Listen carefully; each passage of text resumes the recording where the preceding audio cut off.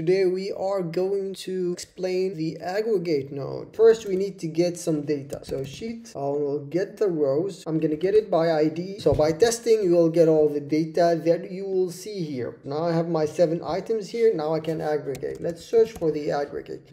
There's two types. We can either aggregate everything into a single list, or we can choose what we want to aggregate. Let's choose. For example, I just want the name and I'm going to test. So we have the name and every other name that we have in this database. If I do the edit fields and I come in and grab this, which is the array, if I put this and 0, it grabs only the first one, which is Jack. And since this is an array, if I put dot, I will get all of the array functions, the append, the chunk, the compacts, join, merge. For example, you just want to put them all together, like you can do join, and join does that. I hope this video was beneficial to you, and I'm gonna see you in the next video.